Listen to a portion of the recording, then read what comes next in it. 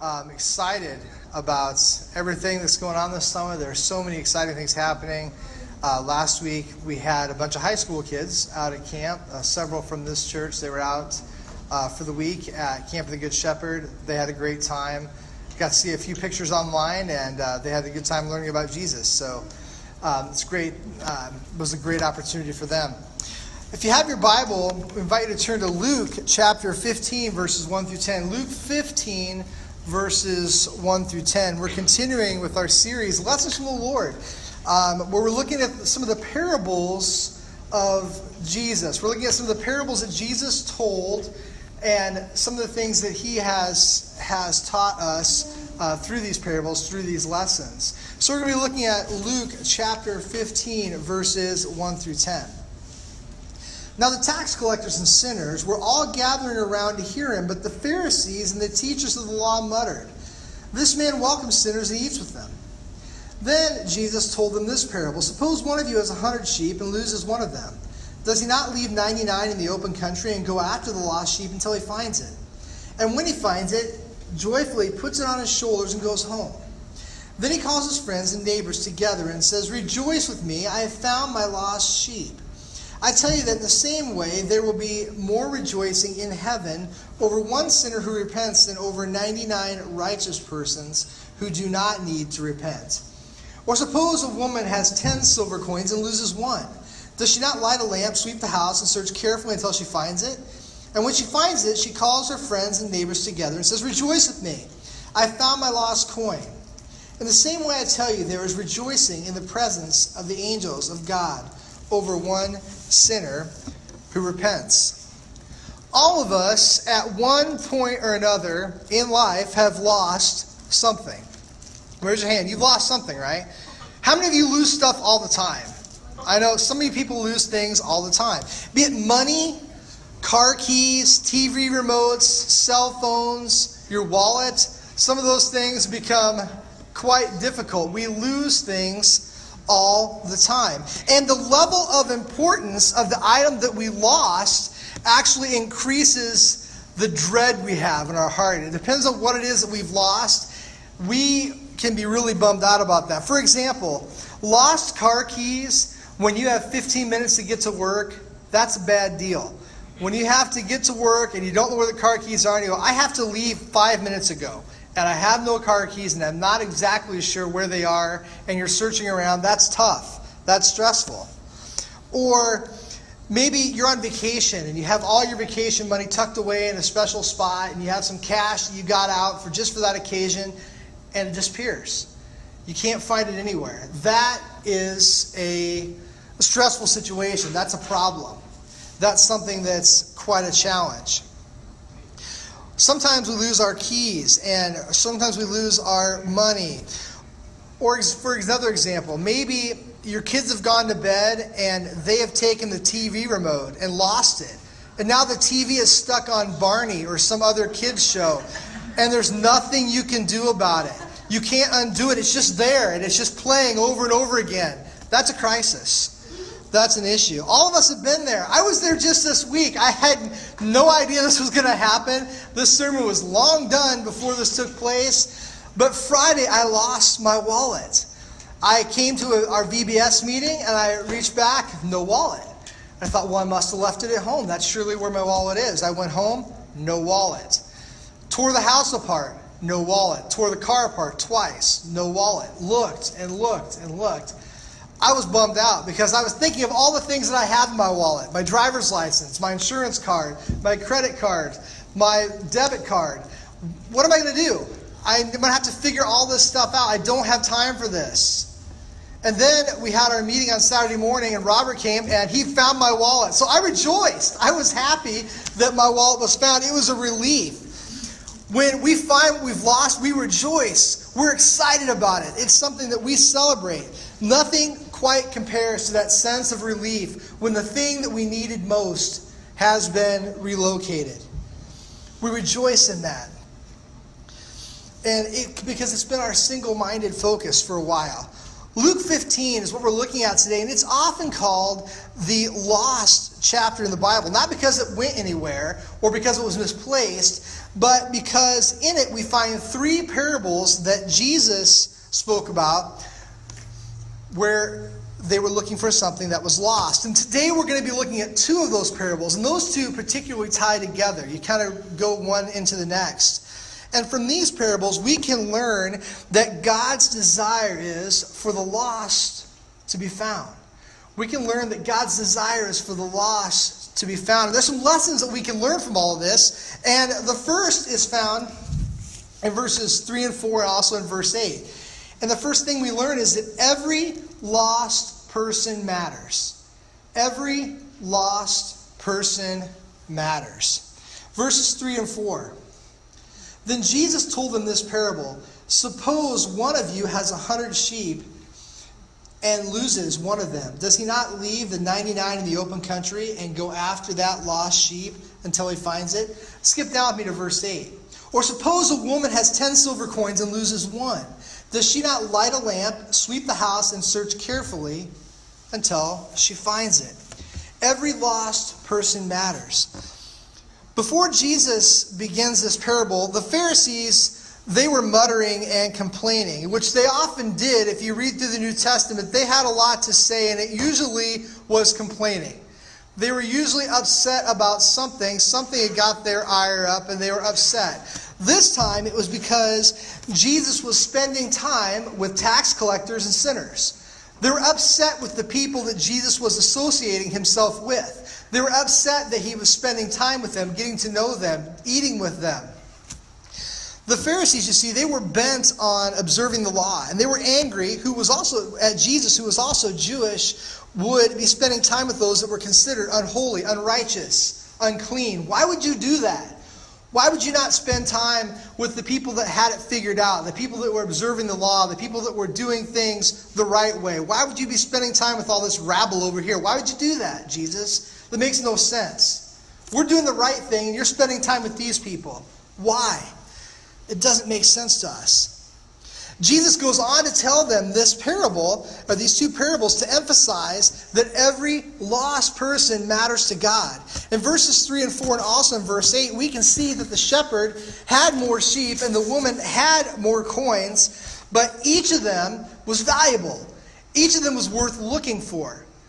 The shepherd set out and looked for that lost sheep. He had 99 other ones. It probably wasn't going to be a deal breaker for him if he lost one. It wasn't going to end his life. It wasn't going to wreck his finances probably. But it mattered to him because it was his. The woman had 9 other coins, but it mattered to her. She went and looked for it and spent time trying to find it. It's easy to look at people in our lives and to write them off. We look at people and see who they are, how they've lived, what they've done, where they're currently at in their spiritual lives, and say, you know what? I don't see an answer to this. I don't see a lot of hope here. And we just kind of say, well, that was the choices they made, and we move on with life. Say, I don't know what else to do with it, and we walk away. People that have hardened their hearts to God or have struggled with addiction and have given in over and over and over again, and you say, I just don't see how this ends well. To the casual observer, to the unbeliever, this looks like a bad investment. Why would you invest your time in them? Why would you invest your time in these people? But God's view of people is entirely different. God doesn't look at people like that.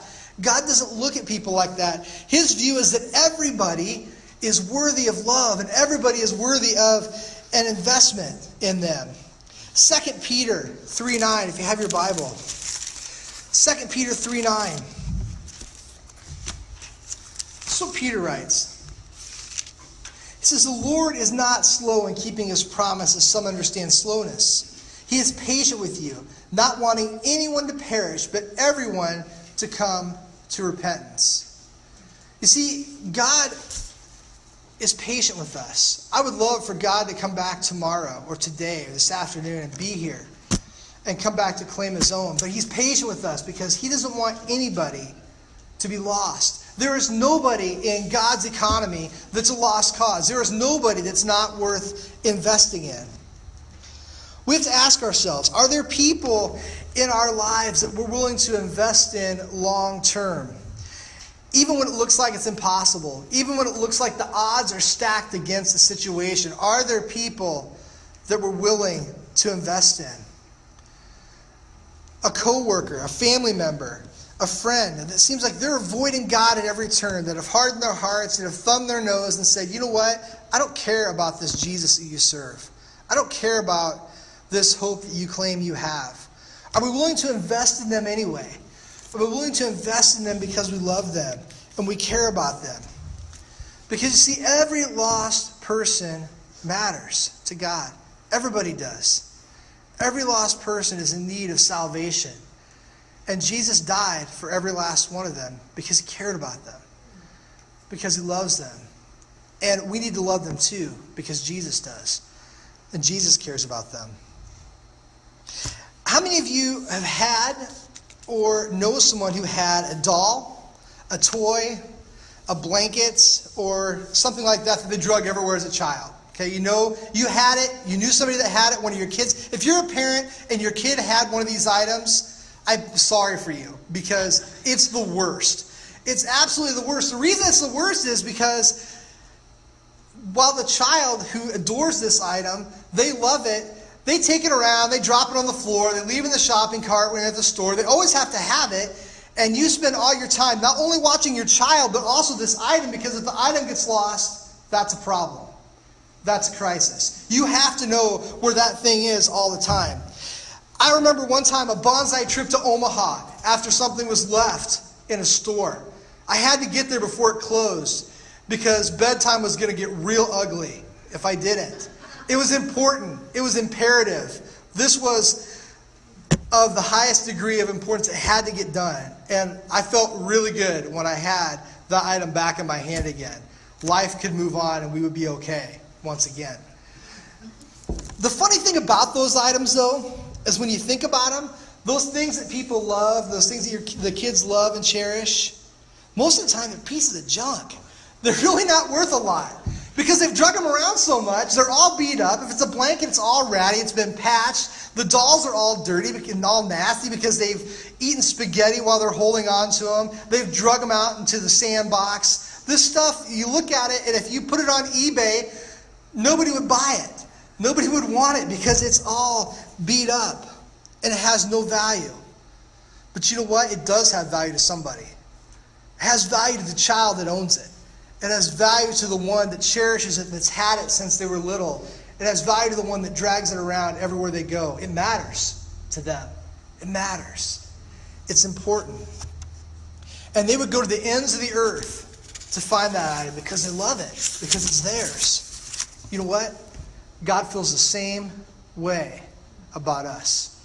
God feels the same way about each and every one of us. When he looks at the world, we see people and they're beat up, broken, damaged, look irreparable at times. But you know what? Nobody is too lost or too broken or irreparable for God because he loves each and every one of us. And it's his desire for them to know him as Lord and Savior. That's what he wants. Nobody is too lost for God. So it's important that we remember every lost person matters. Every lost person matters. And we need to act like that. When we go out into the community, when we see people that don't know Jesus, we need to act like that. We need to act like this is mission critical to us. Because every lost person matters. There's a second thing that we learn that ties in with this. Verse 8 of Luke chapter 15. Verse 8 says, suppose a woman has 10 silver coins and loses one. Does she not light a lamp, sweep the house, and search carefully until she finds it? In this parable we look and we see that the woman dropped everything she had and looked diligently. She lit a lamp, she swept the house, and did a careful search until she found the lost coin. The shepherd, he left the sheep in the field to go find the one that was lost. He took the extra effort to make sure they could find what was lost and what was missing. Jesus is pointing out here that they went out of their way to do their best to find that which was lost. Are we willing to put forth the effort to help find those that are lost? Seeking the lost requires our best effort. It just does. Seeking our lost requires our best effort, and it requires us to do our very best and put forth an investment to find lost people. People are worth knowing the saving grace of Jesus. Matthew 5:14. Matthew 5:14. Jesus says this. He says, "You're the light of the world. A city on a hill cannot be hidden. Neither do people light a lamp and put it under a bowl. Instead, they put it on a stand, and it gives light to everyone in the house. In the same way, let your light shine before men, that they see your good deeds and praise your Father in heaven." Jesus is saying that we need to shine our light. We need to show a lost and dying world who Jesus is, to pour into people and to show them that they matter, that Jesus loves them, that Jesus cares about them. In Corinthians, Paul says, we're Christ's ambassadors. We're speaking on behalf of Christ. We're taking a message to a lost and dying world. This requires our best effort. We can't do this by halves. We can't be a Christian by halves. We can't be an ambassador for Christ, kinda. We can't kinda do it some of the time when we feel like it. Sometimes this requires, and it comes at a bit of a cost to us. It may require us to invest a little less in a hobby that we love and a little more in people. It may require us to spend money to go on a mission trip, or to invest in a missionary, or to invest in a church project where we're trying to reach the lost people instead of something else. It requires putting forth our best effort. It requires, when we meet people in the store, when we see people every day, it requires being kind to people that we don't want to be kind to. It requires us to show love to people and extra patience with people that are difficult for us to love. It requires our best. Not some of the time, not when we feel like it, not when we've had our coffee, not when we've slept really good the night before. It requires it all the time. It requires giving our best effort. Winning the lost to Jesus is a major commitment. It's not something that we can make a cursory attempt at. And it requires the pouring out of ourselves into other people. And this process may take a long time. That's the thing with people, especially Americans. We're really super impatient. I'm really super impatient. My family will tell you, I'm the worst. I'm super impatient because I want things to happen right now. I want things to happen when I want them to happen. If they don't, it annoys me. And so we look at people, and when we invest in them and we tell them about Jesus and they don't automatically respond, we're like, well, I guess that's that. But you know what? Reaching the lost people don't work that way. It doesn't. It's called discipleship. We spend time pouring into their lives over and over and over and over again until that begins to take root and other people pour over and over and over again to those people. And it takes time. Sometimes it's months, weeks, years, decades before people make that decision. I think back on people that I've known and people that I've tried to invest in, and most of those people, it's taken a long time. And I can look back and see the cool things that have happened as a result, but it's taken forever. And it runs contrary to every fiber of my being because I want it to happen now. But some of the most beautiful things and some of the most dramatic changes happen over the course of years. And it's really neat to see God at work in that. All God's asked us to do is be faithful. He says, be faithful in this task. Keep doing this task. Do our best. It's easy to admire those that are good at something. Drawing, playing an instrument, writing, playing sports. We love seeing people that are good at stuff. I love to watch people. I'm a music guy, so I love to see people pick up a guitar and just do something amazing with it. Sing a beautiful song that they've written. Wow, that is amazing. I love that. And they make it look effortless, don't they? They make it look so easy. People that are good writers, they write something down and I just go, how did that come out of your head? That's amazing. How did you do that? You know what? I can tell you how they do that, how they write, how they play. It isn't by magic. They spend a lot of time in it. When you're not with them, they're practicing the instrument. They've written down and crumpled up lots of pieces of paper. They've hit the delete button a lot of times in order to become good at this. They've invested in it because it mattered, because it was important to them. They poured into it.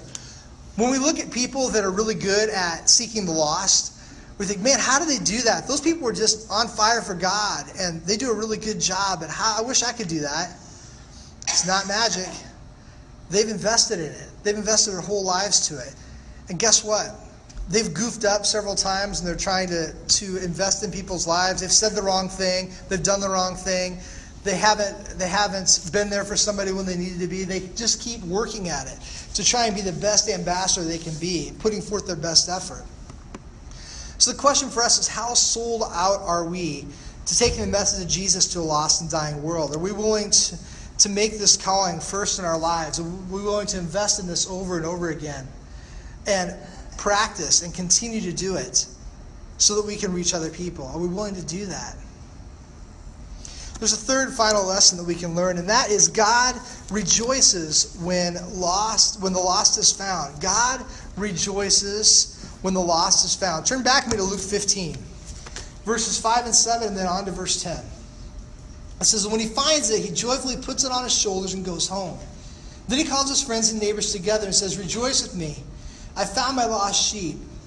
I tell you that in the same way there will be more rejoicing in heaven over one sinner who repents than over 99 righteous persons who do not need to repent. In the same way I tell you, there is rejoicing in the presence of the angels of God over one sinner who repents. God rejoices when the lost is found. In the first parable, the shepherd takes a lost sheep and he puts it up on his shoulders. Have you seen those pictures before of Jesus with a lamb on his shoulders? You've seen those pictures, that idea? Him being a shepherd. This is a tender love. It's because he cares about people. He doesn't beat it and drive it back to the flock. He picks it up, cares for it, because he loves it. It's the same way God loves each and every one of us. In both the first and second parables in the story, they call their friends and neighbors and rejoice over that which is found. And we read that and we just kind of pass through it. That they rejoice with what was found. That's weird, isn't it? Who does that? When my wife loses her car keys and she's running late for work, she doesn't call everybody on the way and say, I found my keys, they were lost and they're found. I didn't call everybody when I lost my wallet and said, woo, I found it. I told a few people because I thought it was funny that I was preaching about this today, and I thought, well, that's kind of ironic, isn't it? But normally, if I lose stuff, I don't go run around and tell everybody that what I lost was found and show them my excitement. I just move on with my life. But that's not the way it works with God. God loves us so much that the thought of finding just one who had went astray is cause for celebration. It's cause for rejoicing. It's something to get excited about. John 3:16 and 17. It's one you've all heard before. It says, for God so loved the world that he gave his one and only Son, that whoever believes in him shall not perish but have eternal life. For God did not send his Son into the world to condemn the world, but to save the world through him. That's the plan. That's what's important. God wants to save the world. He wants to save the lost. That's why we're here. That's why Jesus came. The joy that God expresses when a lost person finds Jesus should impress upon us the importance of the job. It should impress upon us that what we're doing matters. Because there's cause for celebration. It's such an important thing that we're doing, taking the gospel to all creation. As a church, it has to be our primary goal to equip people to go out and to take the gospel to the lost and dying world. Sometimes at church we get pretty comfortable. We're pretty comfortable when people come here, they come to us, we're like, that's cool, somebody came. That is cool. But guess what? There's a whole bunch more people that are out there. We need to go to them. We need to go to where they are and to make a difference and to impact them in that way. There are a lot of people that will never find this building, but they find us. They find us out and interact with us on a regular basis. And it's up to us to show them what a Christian looks like, what Jesus looks like. The person of Jesus Christ as he radiates through our lives. We need to take that to the world that needs to hear it. It's been exciting to look at all the baptisms we've had this year, but it's also a sobering reminder there's still more work to do. It's super exciting. We celebrate it, but we remember, man, there's so many more people that we need to reach. All of us have a list of people in our minds that need to know who Jesus is. that need their lives poured into as well. As Americans, we're really good at celebrating things, though. We just finished celebrating Independence Day, and I think the smoke has finally begun to clear from my block. It wasn't me. I wasn't me lighting fire. There are people down the street, though. They were pretty excited about Independence Day, let me tell you. And we like to celebrate championship football games, or basketball games and teams. We celebrate graduations, weddings, holidays. Some people love to celebrate stuff. You know, there's some people that I drive by every time there's a holiday. Their houses, they're always decorated. And I envy those people that are able to do that. They get excited about it. My Christmas lights look like Charlie Brown. That's the best I got. You know, one little pathetic strand. That's it. But some people are really good at celebrating these things. But these celebrations should all pale in comparison to those that happen when an individual makes a decision to follow Jesus. We should be doing our best to see these celebrations happen all the time. Every week, we should be seeing people come to know the Lord on a continual, regular basis. It should be something that should be commonplace with us. People coming to know the Lord. God's desire is for the lost to be found, and every person matters. And we must give seeking the lost our best effort when we go out. And we have to celebrate when a person makes a decision to follow Christ. We'll come to our time of invitation, and I don't know where you're at today with things. Maybe you're thinking about making Jesus Christ, accepting Him as your Lord and Savior. We invite you to come. Maybe you've been challenged and felt God working on your heart lately to do something more and to take the gospel out. We'd love to pray with you and encourage you in the process. We invite you to come as we stand and sing.